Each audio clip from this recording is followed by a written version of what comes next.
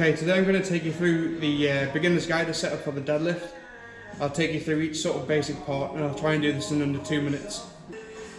In order to keep your body tight, what I want you to do is learn to belly breathe. And so the way that you belly breathe is you simply, instead of bringing the air into your chest like so, you want to breathe it into your stomach. So you want to imagine trying to fill the lower abdomen as much as possible. So like this from the side it should look.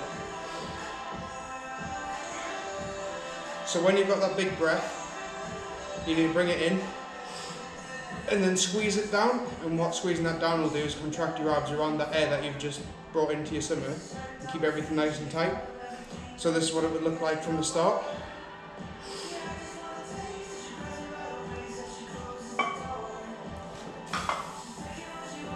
Okay, so belly breathing, the way it works then is instead of bringing breath into your chest like so, you're going to breathe it into your stomach. So from the side it'll look like this. Once you've brought that air into your stomach, you need to make sure that you contract your abs. The way you can do that is imagine trying to put your ribs into your stomach. So again, I'll show that. Okay, so for the setup with the deadlift, what I want you to do is, rather than the bar being further away from yourself, is try and have the bar as close as possible. So you want to try and put yourself with the bar. So the bar is basically cutting your foot in half, so it'll be sort of in this position here.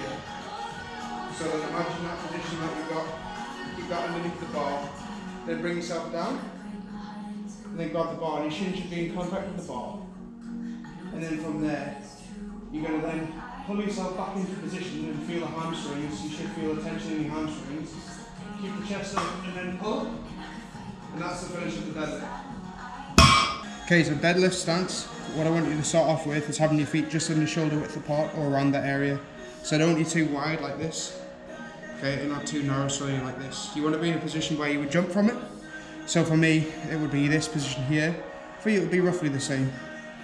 So carrying on the same principle as before, your feet should be being cut in half by the bar that you're deadlifting from. So just as my feet are set up now, then from there I want you to come down and reach the bar.